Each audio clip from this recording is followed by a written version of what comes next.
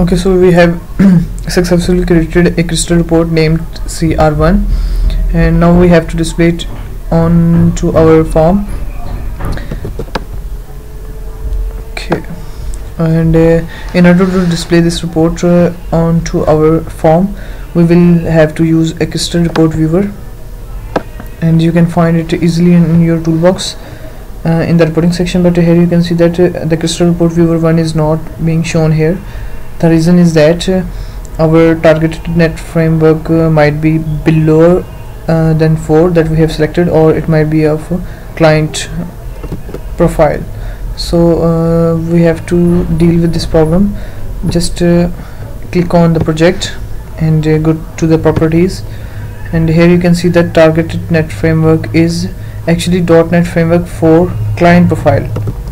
Just click on this arrow and change the .NET framework for client profile to .NET framework 4. Just click it, and this message will be pop up. Just click yes, and it will select the target framework as .NET framework 4, and just pause it. And if you go to toolbox again and look in the reporting section, you can see a crystal report viewer. Just select it and drop it into your form. Okay, let's resize our form. So this crystal report viewer will be used to display our crystal report that we have created, and what we have to do is we have to type the code that will attach this crystal report 1 to this crystal report viewer. So in order to do that, just double click on your form 1, and it will generate an on form load event. So inside this formal load event, we will type the code that will actually loads this report onto this form whenever we will load this form 1. And you can also write the code behind a buttons on click event. We will see that later. Till for now, just go to your form 1 load event and type the following code. First of all, we will create an object of report document. So just type report document and create an object of report document, and equals to new report document. The error will be shown because we haven't included the namespace. So just drag your cursor right before the word and click on this icon, and on clicking it you will see using crystal decisions dot crystal report dot engine. Just click on it and it will add this namespace here. Okay, now what we have to do is we have to actually load our report into this RDC. So type RDC dot load and the brackets, and here we have to type the address of our report. If you go to your solution explorer, you can see that we have a folder named reports, and inside that report we have crystal report 1. So just type here the address into double quotation marks. We will type reports, the name of our folder, and okay, we will type, and just remove this bracket slash, and we will put @ here. So what it will do is it will go to this reports folder, and it will load this cr1.rpt report into this report document. And what we have to do is we have to since we have loaded our report into report document, now we will attach it to our crystal report viewer that has a name crystal report viewer 1. So just select it and just type it crystal report viewer 1 dot type report source, and provide the source, that is the RDC object, and just click save. Actually we will save it. Okay, let's run this one. Just press Ctrl F5 or just click on start button, and it will build our project. and let's see if it displays the result into our report or not.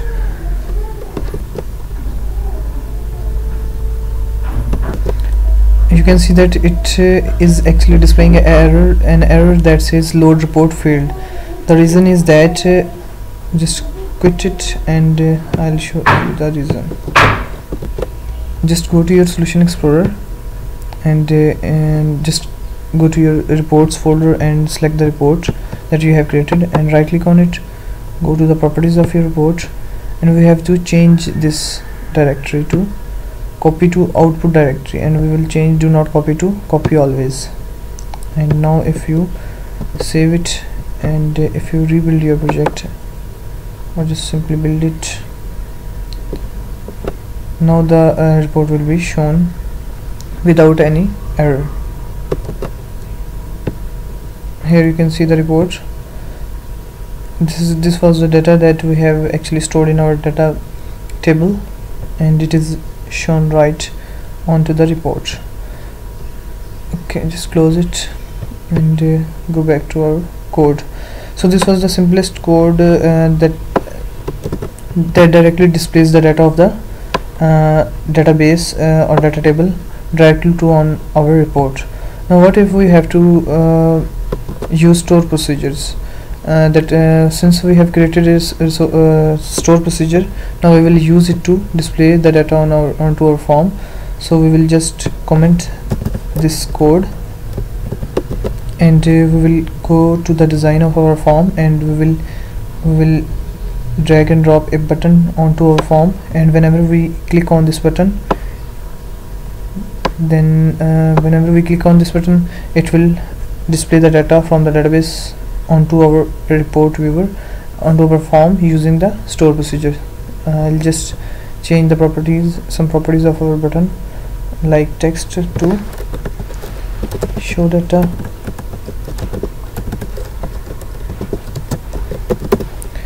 and I'll change the name as well, show button. Okay, now if we will click on the events button and just generate an on click event for this button, now we will type the code here, but before doing that we have to add connection of that database into our application, and just go to your Server Explorer, click on add connection. Actually I have already added the connection, but I'll show you how to add a new connection. Just click on server name, this arrow, and your server name will be shown here. If it doesn't, you know how to find the server name, and just select your database name. That was sample db, click on OK, and right here it will add a connection for us. I'll delete the previously added one. Yes, okay. Now if you go to the properties of your connection, you can see the connection string right here. Just copy it, and we will first of all store this connection string into our app.configure file. So go to Solution Explorer, double click on app.configure file. I'll quickly show you how to include your connection string in app.configure file. Just type the following code: connection strings, closing bracket, add name would be the connection string, and the provider name will be system.data.sql client, and the connection string itself was this one. And this is how we can include our connection string in app.configure file. Now we have to drive it from the app.configure file. So first of all we have to add a namespace called using system.configuration, and actually it okay, let me show you. Just type the following code here. We will declare a string, connection string, named it as connection string equals to okay, system dot configuration dot configuration manager,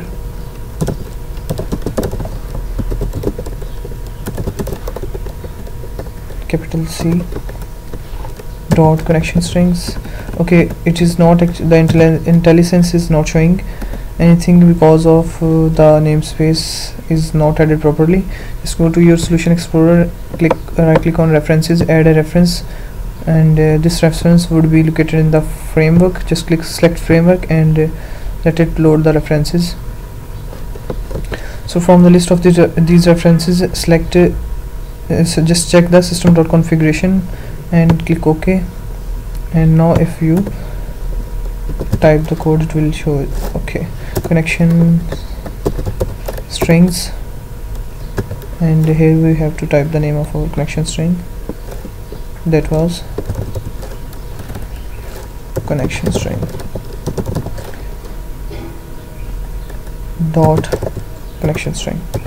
Okay, now we have successfully derived our connection string into this string named connect string. Just copy that name since we are using it. We will create objects of SQL connection and SQL data adapter and SQL command. So type SQL connection and SQL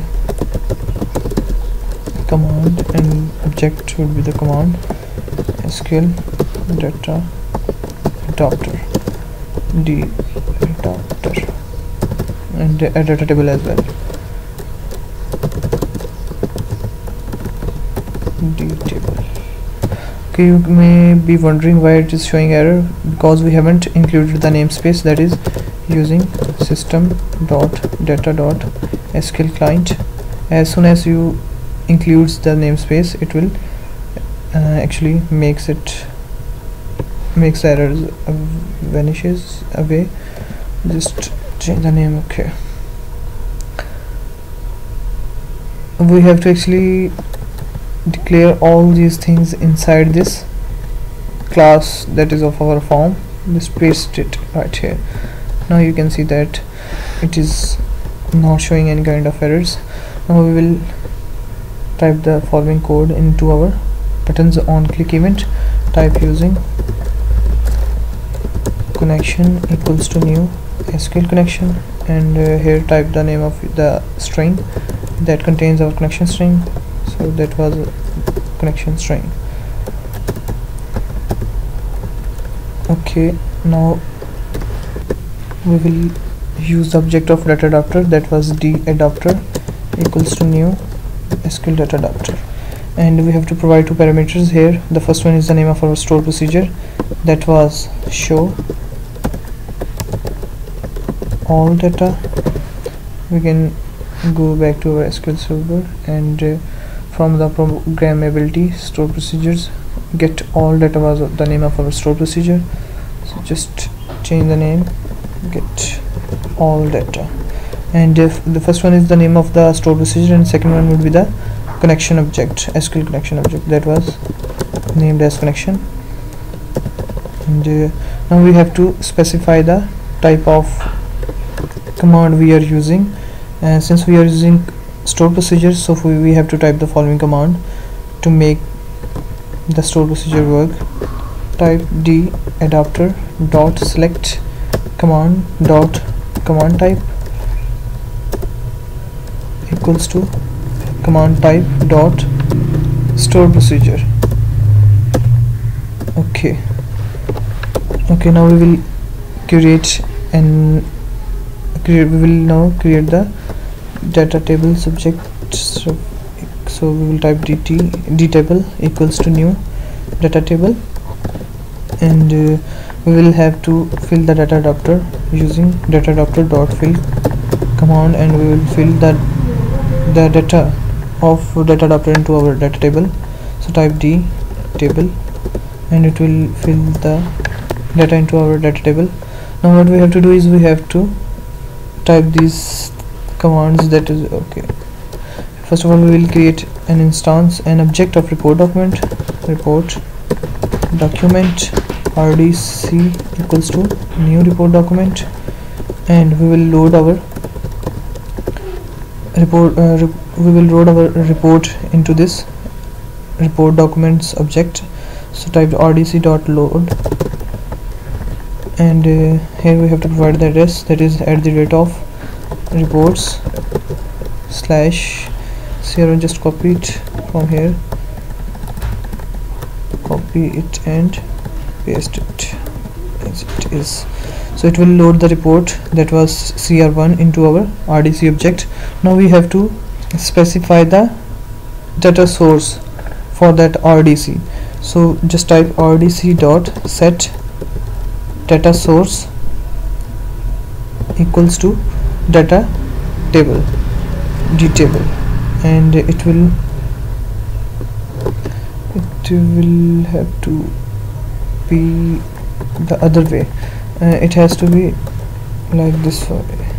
Okay, set data source as data table, and the last thing would be the process of attaching our crystal report to the crystal report viewer. So type crystal report viewer 1 dot report source, and our report source is RDC. Okay, refresh report, not refresh report, actually that was report source, it's RDC. Okay, just save it, and now if we build our project and execute it, it will show the error, and I will tell you how to fix that error. Just let me show you the error. Just build your project, click on start, and it will build the project for us.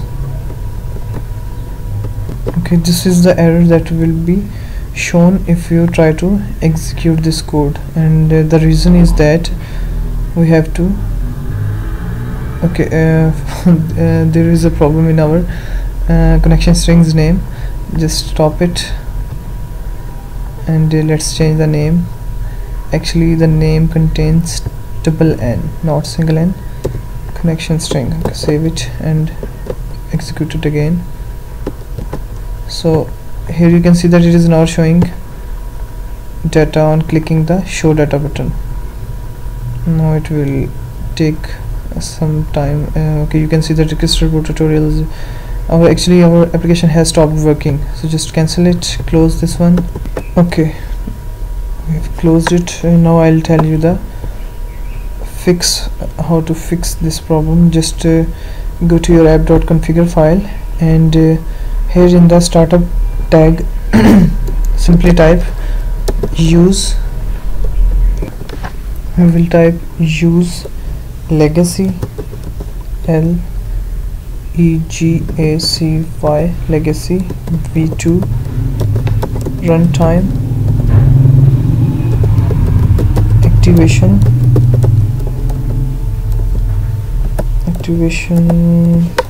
policy policy, and we will type true.